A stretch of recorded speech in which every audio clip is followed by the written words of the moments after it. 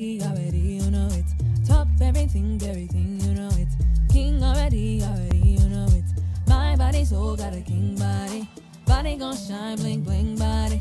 Calling all the shots, ring. Hey guys, welcome back to my channel. My name is Tashana. If you're new here, welcome, and if you're not, welcome back. Thank you guys so much for coming. Well, you read the title, so you already know. First of all, I want to talk about the double standard having your child versus doing away with your child. Okay, so and I'm gonna share another thing that happened to me like after that. So in Jamaica, abortions are illegal. I'm not sure if it's still illegal right now, but when I was there, it was illegal. And personally, and I can say this because it was brought to me to do. I've never spoken about this to anybody, not even my mother, but it was brought to me when I found out I was pregnant. I was in denial. So I did know I was pregnant, I would say pretty much the moment or a month into me getting pregnant.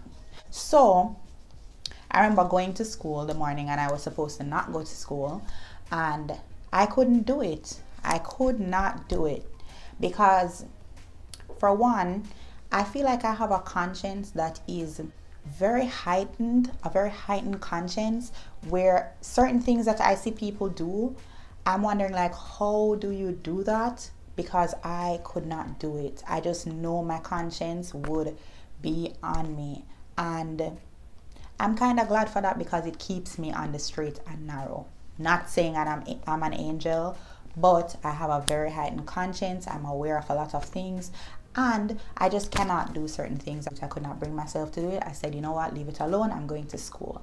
And I went to school knowing that at some point my parents would find out and the whole world would find out. But I did not care. I made up my mind. I made a resolve that day I was going to have my kid, and it was going to be whatever. And whatever comes. So this is something I've never shared with anybody. I made a conscious decision, even though I was 16, about to turn 17. I made a conscious decision to have my child. I'm a very private person, a very secretive, my mother would say, and she hated it, but I made a conscious decision to have my child. So when I done made that resolve in myself and knew why I could not go forward with doing an abortion, when people come and start to say like, hey, this, that, you got pregnant early, try to like bring you down, stuff like that, it cannot work if I was fully aware of what was going to come with my decision. I was fully aware. And with that being said, I know a lot of persons that got pregnant either the year after they left school, or were pregnant during that time, or were pregnant at 18, 17, same age. And the only thing is, I kept my child. The only difference is I kept my child because I could not bring myself, or ever will ever be able to bring myself to get rid of a life inside of me. I try to not judge people, and I just think, even though I think what I think about it, like I said, I think it's a wicked act. Not trying to judge anybody, but I personally think it's a wicked act, and that's why I feel like my conscience would be on me, because if it wasn't for me, a child would be here.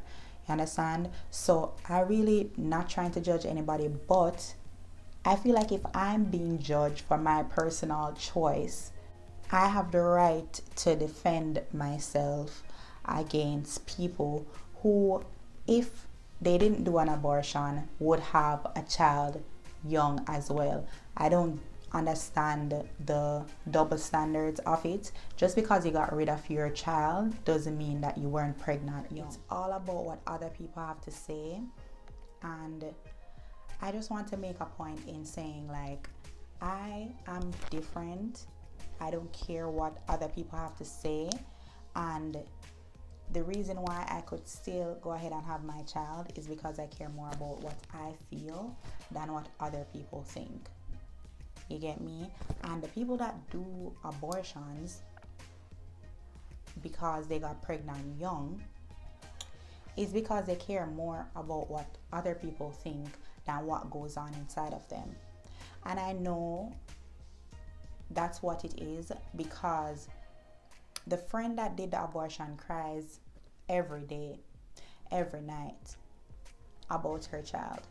I remember she finally got to a point where she was like, 4 years had passed, and she was like crying because her child would have been 4 years old.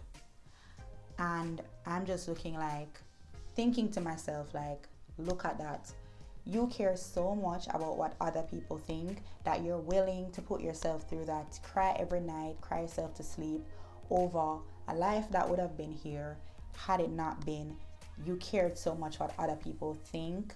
Life altering decisions. I'm not gonna ever make a decision that alters my life forever to please people. And I just want to say, stop freaking judging people that had their children young because they didn't choose to do an abortion, they chose to carry their child. Stop. Because most of you people that are judging people did several abortions, and it's ridiculous to me that you feel like because you did an abortion you're better than the person that chose to carry their child. How is your soul? How is your spirit? How is your sleeping at nights? How are you when you see other people walking around with their children? How are you when 10 years pass and you realize your child would have been 10? How are you? Stop focusing on other people's life, and I try to keep this to myself just because it's just like, at the end of the day, they're already miserable and they're already going through what they're going through, so you don't need to even speak on it. But at some point it needs to stop being said. It's because personally now, how this even more so affects me personally is the same best friend that I had, the same friend, she was going through like projecting, so she started projecting now. And I remember one time I was I was going to school, so it was very hard for me to do my son's homework and do my projects that I had. It was very hard for me, so I was saying to her, like, I don't have the time to do the homework for him and do my things, so I really need somebody else to help me to do his homework. People that are not parents, they don't understand like what parents go through, so it's very hard thing for them to understand or have any kind of empathy. But for her, I felt like it was more so her trying to convince herself and try to convince me that she did the right thing. So like I said, she did an abortion. Abortions are illegal in Jamaica. People are so caught up with making people know that they were pregnant that they are willing to go through any lengths to get rid of the child. So most of the abortion clinics in Jamaica are like some back road stuff, like you go into somebody's yard, round a one part, round a corner, through a dungeon, all of that, just to go lie on a piece of table for somebody to scrape out a baby out of you. She had low blood pressure. They didn't do any blood pressure checks, they didn't do any heart checks, any checking of your vitals, anything like that before they went ahead with the procedure. So they just told her lay down on the bed and do what they're doing.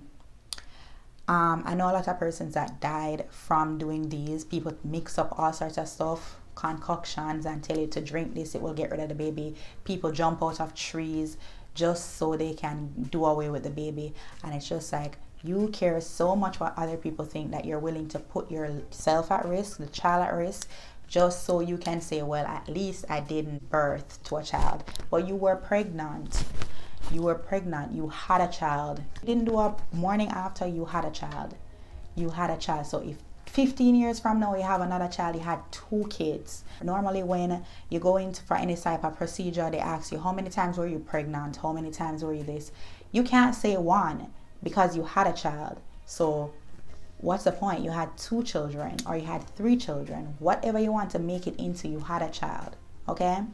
So the friend now, she went on the bed, had them scrape the baby out of her, and when she was done, she was describing this to me. When she was done, they just had her walk out. She was bleeding. Remember, you doing under the table or whatever. So there's no real aftercare or anything that goes on. They just pretty much send you on your way. You're walking, crouching, going towards the bus or whatever, in so much pain. There's nobody there to help you, because first of all, you don't tell any of your friends, you don't tell a family member, you don't tell anybody, because it's something that you don't want anybody to find out. So you don't have any help. And a lot of people during the after process, they bleed out. They can't tell anybody that they're experiencing terrible bleeding because it's not from a period. What's going on? What did you do? And a lot of girls have died from these procedures just because they care so much about what other people say. And I'm just saying, stop trying to shame me as a big woman that is fine with her choices and try to make me feel like shame on you because you had your child at 17. Shut up. Most of you were pregnant and you did an abortion. It's the same thing. You cannot shame somebody that consciously decided to have their child. My heart is clean. My conscience is clean. Okay? So stop it. So what I was saying is, the friend came to me after I was trying to say to her like, hey, I really need some help with like homework's not working and I need to get some type of extra help, which I ended up getting. So I did like evening daycare, and the daycare persons would help with work. So I did end up get the situation sorted out. But before I got started out, I was thinking to myself like, how can I make this work? And I was saying to her like, I really need to find type of solutions for this. And the first thing she's gonna say to me is, this is the friend that did the illegal abortion, pretty much could have died and nobody would have known what killed her. She was like, well, if you don't have the patience, well, don't have children. And I don't talk to her like that. First of all, I try not to judge my friends. It might seem like I'm judging them now because I'm talking about, like I said, the only reason I'm talking about is because people keep projecting themselves onto me, and I have to speak on what I have to speak on because this is how I feel about it. I would never do it, and it's your choice to make. If you've done it, fine, but don't try to judge me for having my child. Don't try to do it because it's obvious that I have a child, and it's not obvious that you killed 10 of your children. Don't do it. Like, stop. Seriously. So I was thinking to myself like, whoa, that was a harsh thing to say, and I didn't say anything. Normally when I'm shocked, I don't say anything to people. I let them have their little gratifications that they need to have. And I was like, oh, hope you feel better. Okay, the solution to easily find a person to help with his homework that I'm trying to find is gonna be pushed to, okay, if you can't do the homework with him, don't have children. Like, that don't make any sense. Like, that don't make any sense. But when I thought about it, I thought and I was like, why would she say something like that? Because first of all, that was a very harsh thing to say for such a simple thing. And I was just like, why would she say that? And then I realized, love to put myself in people's shoes and try to figure out, have some empathy. Like, why is it that someone would do the things that they do? I was just like, maybe she's trying to comfort herself to think like, okay, these problems that she is having while having her child, I don't have them and I did the right thing. She's trying to justify in herself. So shaming me or trying to shame me for such a simple thing is the first thing she could say. Well, don't have a child if you're not willing to be patient enough. And it's not even about patience, it's just like impossible. It's the impossibility of it. Like, sometimes I could afford to help him, but when I had my projects and assignments due the next morning, and you know, the moment you get home, it's late night, all of that, you have to be solely focused on your things. You know, you have deadlines to meet, and I was just trying to figure out like, how can I figure this out, which I got figured out. And it was something so simple that you could say, oh, I know somebody that is helping people with homework or something like that, instead of jumping to, well, if you can't help, don't have children. It's just like, okay, try to comfort yourself with that, but I'm just trying to understand. I'm not going to ever feel offended by that. I'm just going to think like, gosh, you must be in a very bitter place for you to be saying something like that, because that's not how life goes. Like, every parent can tell you there's hard work that goes behind having children, and you have to prioritize, and sometimes you have to make hard decisions and sacrifices and stuff like that, and you have to speak on it and try to figure out, brainstorm, how are you going to get this thing done, what are you going to do, all of that. It's something very simple, and her reaction just made me know that this girl is suffering. Like, this girl is really going through some harsh shit with her decision, and is trying to project onto me. And you people, like I said, need to stop projecting onto other people because you felt like the decision that you made is wrong, and you could have made better decisions. I will never, and have never had my child and ever thought like, oh, what if I had done that? Never. But people that do abortions get to the point where they're like, damn, I should have had my child. Damn, I wish I didn't do that. And I remember her saying to me, like, I will never, at one point before she made that harsh comment, she was like, think about it every day, and I cry about it every day. And she was like, I would never make that decision again if it comes down to it and whatever. And it's just like, stop trying to shame people, because somebody like me, like I said, that's why it's important to know your whys.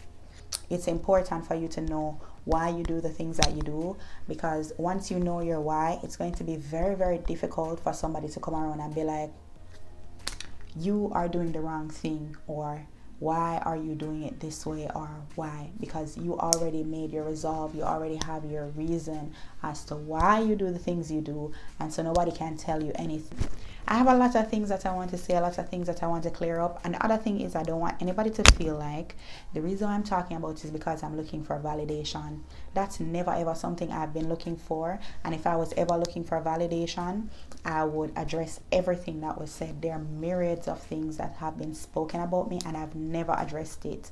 I just have gotten to the point in life where I feel like keeping everything inside and not addressing things is not serving me anymore. It used to serve me, but at this point in my life, it's not serving me.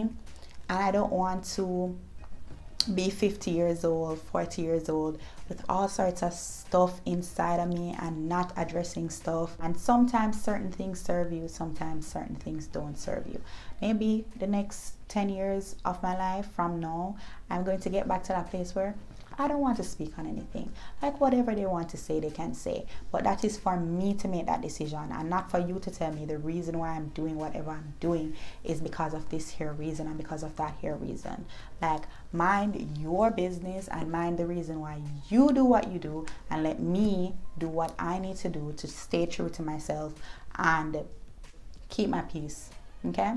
So that's it for the video. Thank you guys so much for watching, and I will see you in another video. Bye.